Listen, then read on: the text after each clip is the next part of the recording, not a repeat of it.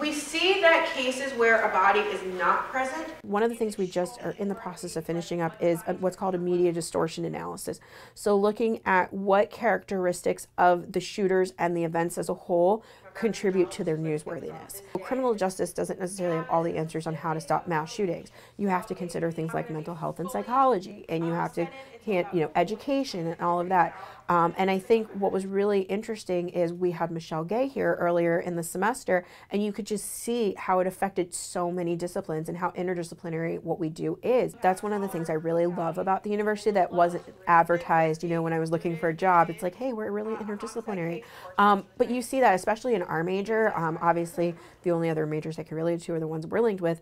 But the stuff that we do draws on so many people. It draws on human development. It draws on psychology and sociology and all these different avenues that help to bolster. And that's recommendations that we've even made in our research, is you have to come at things from a very multiple disciplinary viewpoint, because not one discipline has all of the answers.